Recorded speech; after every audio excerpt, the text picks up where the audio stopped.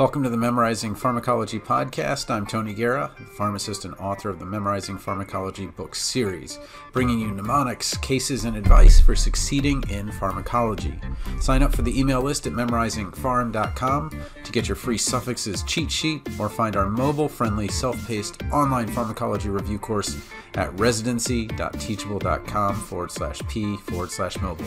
Let's get started with the show. Hey, welcome to the Memorizing Pharmacology podcast. I'm excited to talk to you a little bit about cardiac sections. So what we're going to do is we're going to do an interactive activity with the antiarrhythmics. And I think it gets a little bit confusing when we talk about them.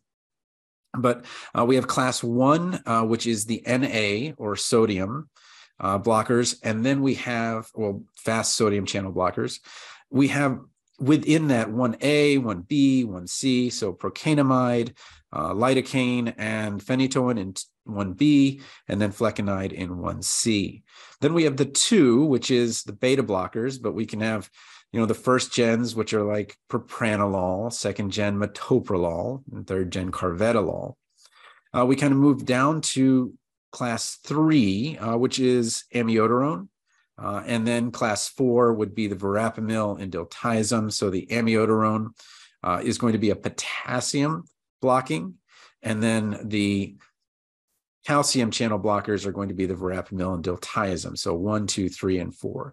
And then 5, we'll talk a little bit about adenosine in a second here.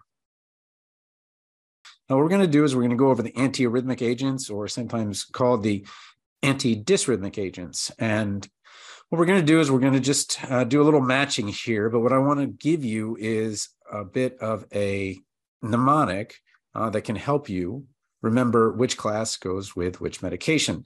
And the mnemonic is NAB-KCA. So NAB for sodium, Na, and the B for beta blocker. And it may help if you do NAB-NABB. That may help you even more. And then K for potassium blocker, or potassium channel blocker, really. And then CA for calcium channel blocker. And then the last one is adenosine for 5. So this comes from the Vaugh-Williams classification, and you'll be told about the Roman numerals, Roman numeral 1, which looks like an I, which is class 1. Class 2 is 2 I's. Class 3 is 3 I's. Class 4 is an I with a V. And class 5 is a V by itself. So what we're going to be going over, and I'm not going to answer these in the order that they're in. I'm going to go class 1, class 2, class 3, class 4, and then adenosine, which is class 5, because what I want for you to do is to remember it using this mnemonic. So class 1, what we're looking for is the word sodium, or Na, in one of the answers. So here are the answer choices. And I know they're a little bit long, but I just want to read them so that you can hear how kind of jumbled it is when you just try to read them without having any mnemonic or anything. First one is medications prolong repolarization by blocking the potassium channels in cardiac cells that are responsible for repolarization.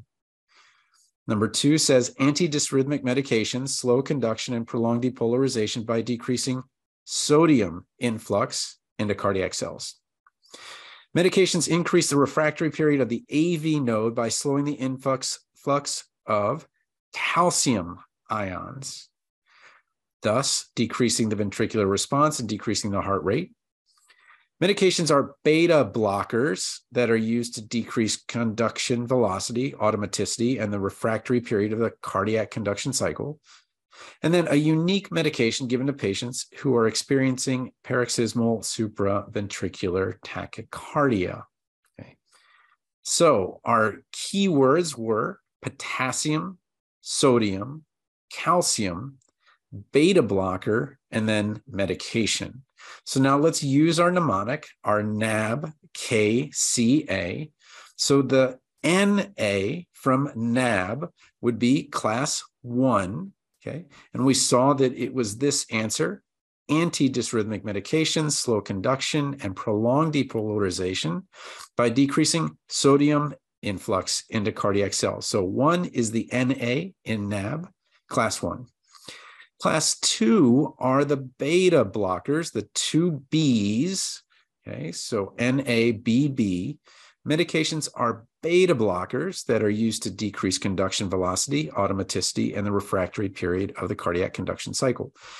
Class 3 was K. So again, it's NAB-KCA.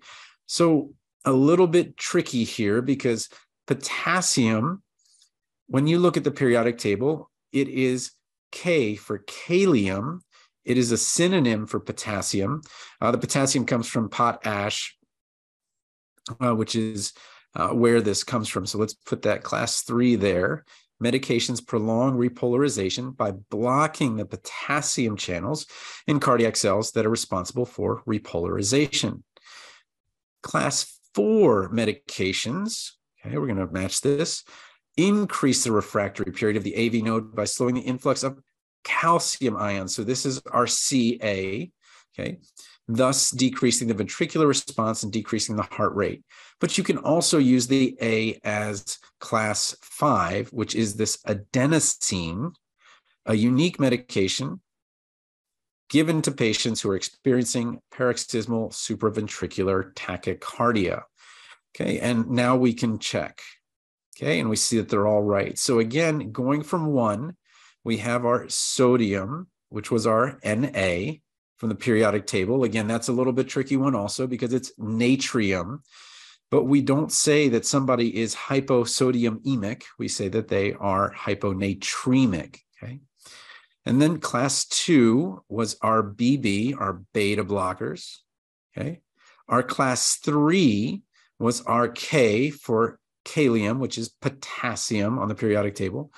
Class 4 was calcium, our Ca, and then A for adenosine is our class 5, which really the mechanism of action is kind of a question mark. But so class 1, class 2, class 3, class 4, class 5, hopefully is a little bit easier way of remembering those from this cardiac module interactive activity. Thanks for listening to the Memorizing Pharmacology podcast. You can find episodes, cheat sheets, and more at memorizingpharm.com. Again, you can sign up for the email list at memorizingpharm.com to get your free suffixes cheat sheet or find our mobile-friendly, self-paced online pharmacology review course at residency.teachable.com/p/mobile. Thanks again for listening.